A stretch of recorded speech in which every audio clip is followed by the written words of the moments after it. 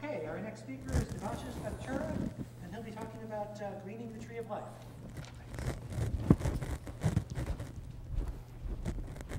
Thank you, Mike. Happy to be here. That was the pretty title, Greening the Tree of Life. Well, how do you do that? Well, you use genomes to understand the origin and evolution of algae, their plastids, and their place in the tree of life. That's a much more long and devious title. I'm not going to talk about plants, which is the way that most people think about greening the tree of life. I'm going to talk about algae. And algae are some of these microbial eukaryotes, small cells that are shown on the bottom of the slide, things that have huge impacts on climate, air we breathe, providing about half of the air that humans breathe, and big biological consequences wherever they're found. I came here from the University of Iowa, and 4 postdocs came with me, as well as web designers. And so this is the lab I have now at Rutgers. I'm very thankful to these people for the work they've done, but also they provided us a chance to get going here rapidly and have some success already. So, okay, from whence Debashish? Well, he was born in India, left. I always say I got on the grain boat by myself, but in fact I came with my family, age 9. Canadian, educated at Dalhousie University, got a PhD on the other coast. I was a marine ecologist at that time at Simon Fraser. I was a Sloan Fellow with a fellow named Mitch Sogan, who's an evolutionary biologist at MBL. Headed off to Germany, where I lived for 7 years, worked at the Max Planck Institute, and was a Humboldt Fellow there, learned about protein biochemistry and a lot of really important things that have impacted my work. Became a professor in Iowa, and here I am in Rutgers starting July 1st. So a lot of stuff goes on in my lab. I broke it down into 3 areas. I guess the most important one is how do photosynthetic and mitochondrial endosymbionts, the parts of a eukaryotic cell that make it eukaryotic, that allow it to fix carbon to be an algae or a plant, allow it to generate energy. Where do these organelles come from? And really the whole point here is to understand some of the key elements that make eukaryotes, like humans and fungi and plants, what they are. A very different, but also very fascinating arm of research in my lab is understanding red tides. Working with collaborators at Woods Hole down in Texas, also in California, we're developing genetic tools to understand the algae that cause red tides, the genes they have that allow them to make toxin, for example, the ones that shut down shellfish fisheries and so on. Finally, we're part of a number of people in the world who are trying to fulfill Darwin's dream of having a relatively accurate genealogy of species in our planet. That's called the tree of life. That seems like a straightforward thing, but it turns out the more we learn about eukaryotes, algae, plants, and other organisms, the more complex it turns out to be, and I'll just talk briefly about that in a bit. So I say the work in our lab is microbial genomics, but it's done from the inside. People who study the interaction between prokaryotes, that is bacteria and other bacteria, or algae and bacteria, they're talking about the external environment. We actually look at an ancient capture that occurred when a cyanobacterium was brought into a eukaryotic cell, became the plastid, or the chloroplast, that fixes carbon dioxide, uses light energy, and has become one of the most important markers of life on our planet. So it's microbial genomics told from the inside. And that inside part of it is, again, not so straightforward. The process that brought that foreign cell into algae and plants is called endosymbiosis. In the ancient event, 1.5 billion years ago, a free-living cyanobacterium, a photosynthetic bacterium, was captured, and it was turned into an organelle. That's called primary endosymbiosis. It turns out that other algae were themselves then engulfed through secondary endosymbiosis, and believe it or not, this happened yet again for tertiary endosymbiosis. You don't have to understand the structure of DNA to understand that when you have multiple genomes resident in one cell, you have the processes of DNA moving between these sources of DNA, you can have a very complex and convoluted history for eukaryotes. And that's exactly what we study, is how did all of these chimeric genomes interact, and what was lost and what was maintained. So the way we do it nowadays is not through observation or electron microscopy. We do that, but we do something called next-generation sequencing, which is a sort of a revolution, kind of like the molecular biologist moon program. It's enabled incredible amounts of research to happen and to ask fundamentally difficult questions about eukaryotes and their genomes that we couldn't do just 10 years ago. And here are a number of the interesting critters that are in my lab from whom we're determining the complete genome sequences, annotating, that is, making some predictions about what those genes do, where they came from, and how they impact on the evolution of that lineage over time. It includes, for example, the red tide-forming dinoflagellate called Alexandrium. It includes the most ancient photosynthetic lineage on our planet called Cyanophora. Heck, it even includes the sushi wrap called Porphyra. That's nori. That's that red fan in the middle on the bottom right. That's one of the most important fishes in the world, and we're in a project with the Joint Genome Institute and our collaborators to determine the sequence of the nori and to find out how it became what it is. I just want to, instead of talking in detail, I'll just spend a minute on, I think, what I hope you recognize as a really oddball organism up there. It's the one in the top right-hand corner. It's actually an animal. It's called Alesia chlorotica. It's an amazing animal that becomes a plant. So here's, on the lower right, you see those red circles. That's actually autofluorescence of chloroplasts inside the gut once they've been extricated from Alesia. This animal is a normal mollusk.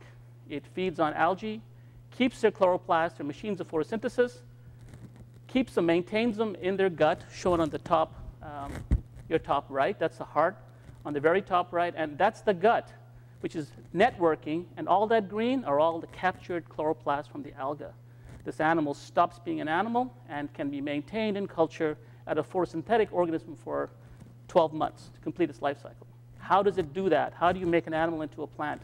So we have some funding to sequence the genome of Alesia, the alga that it eats, and to look at the function of genes and their expression for both of these systems to figure out how you make an animal into a plant. This is work done with Mary Rumpho at the University of Maine. Let's get back to red tides. Red tides can be noxious, like in the top right, or not so noxious, like in the bottom left. That's Noctiluca off the coast of California. Lots of algae growing vegetatively, making a large bloom in the ocean.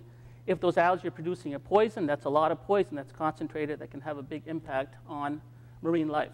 Animals that eat it, and us who eat animals who eat it, that can cause poisoning for humans. So is that an easy question? Well, here's a straightforward comparison. We all know Charles Darwin, visionary. His genome was about 3 billion base pairs. As a young man, he was an omnivore, became a vegetarian later on. Here's the dinoflagellate that makes red tides, Alexandrium. Its genome is about 70 times larger. It's 50 micrometers in size. It has a huge genome and makes it pretty difficult to understand how dinoflagellates do what they do, incredibly complex organisms packaged in microcells. So what do you do when you have a genome that's too large to sequence, to interpret rapidly? You do something called transcriptomics. We simply make a catalog of the genes as they're expressed as mRNA. And when you do a lot of that, it's called deep transcriptomics, and that's what we've done in my lab to figure out how many genes in dinoflagellates, when they're expressed, which ones may play a role in making saxitoxin, this poison that they produce. And we've done that using next-generation sequencing. The one shown on the far right is called pyrosequencing from a company called Life Sciences, now owned by Roche. And we study the expression of genes under different culture conditions, make catalogs of which genes are turned on when, try to figure out how the dinoflagellate is sensing its environment and which genes it's using under those different environmental conditions. A lot of stuff goes on here. I'll just give you one interesting point that comes out. If you were to tally up the number of genes in humans with their genome size, and in Alexandrium would have like 2 million genes. Well, that's unlikely to happen.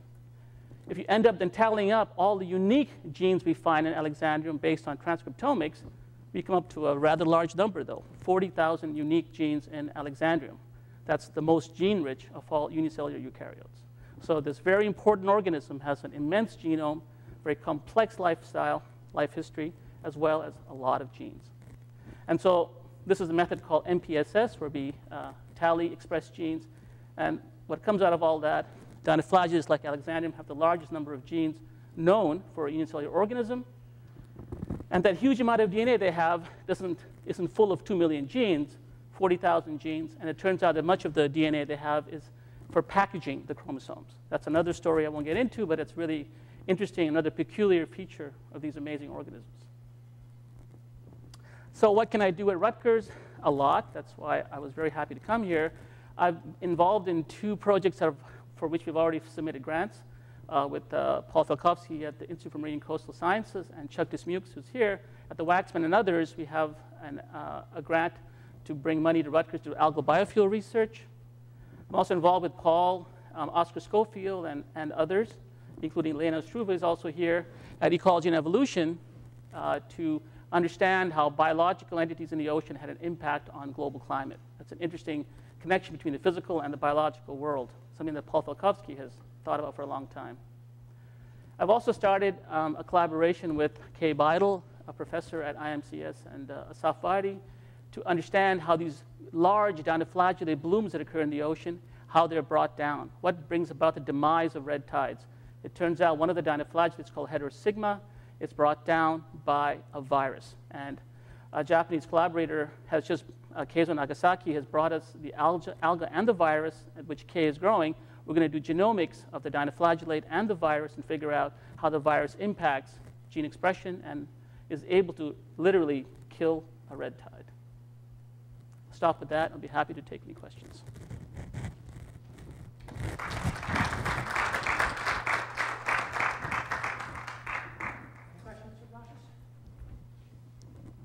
Yeah. So. Are there more examples of animals turning into plants? Or? There's one that's been thought about. I've heard from an Australian investigator in the Great Barrier Reef that there's another mollusk that does this. Elysia chlorotica is one of many species that do that. Many of them eat it and they digest it and it's gone. Elysia is unique in gathering these, the alga is called Vaucheria, gathering the Vaucheria plastids, maintaining the plastids without the nuclei in its gut for the completion of its life cycle for up to 12 months. That's what makes Elysia very unique, the ability to maintain plastids and their function over long periods of time. That makes it sort of kind of a unique system that we know of. Okay, thanks. Chuck? Is the chloroplast genome altered once it's enslaved by the organism? So when we did that first analysis, we determined the sequence of the chloroplast genome inside, isolated from the sea slug, as well as the sea slug mitochondrial genome, trying to find targets for gene transfer that may play a role. The chloroplast genome is absolutely normal and nearly identical to that isolated from the free-living Vaucheria. And the mitochondrial genome, which is standard 16 kb animal genome, the nuclear genome project is going to hopefully turn up all those keys that help to run the plastid, but are not found in the organelle DNA. They're most likely found in the nucleus. And that's what the premise under which we're going. Okay, thank you very much.